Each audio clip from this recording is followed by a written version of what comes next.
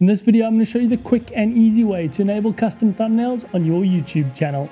Let's get into it. Now, to enable custom thumbnails, head to youtube.com. You're going to then head up to our channel icon on the top right hand side and head inside of YouTube Studio. From YouTube Studio, we're going to head down the left hand side, select settings, and then we're going to head over to channel and then feature eligibility. Then we're going to head to intermediate features and click on the drop down.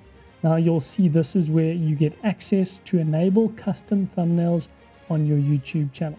In order to do this, you need to verify your YouTube channel with your phone number. Now ours is already verified. If it isn't, it'll have a link here for you to verify. I'm also going to leave a link in the description down below where you can click on it. It's youtube.com/verify, and that's going to take you over to the first step in the verification process.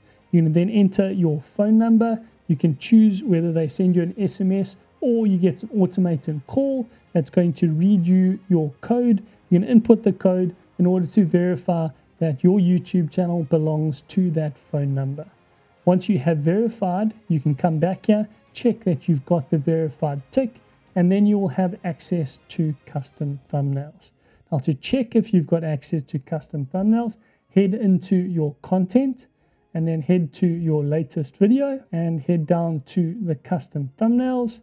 And if you have this option here to change or upload a new custom thumbnail, then your channel is verified. If you don't have the option here, by clicking on this, it'll start the verification process. You need the phone number, get the PIN, and then you can verify and get access to custom thumbnails. If you get stuck along the way or you have any questions about enabling custom thumbnails on your YouTube channel, let me know in the comment section down below and I'll be happy to help you out. Thanks so much for watching, and we'll see you in the next video.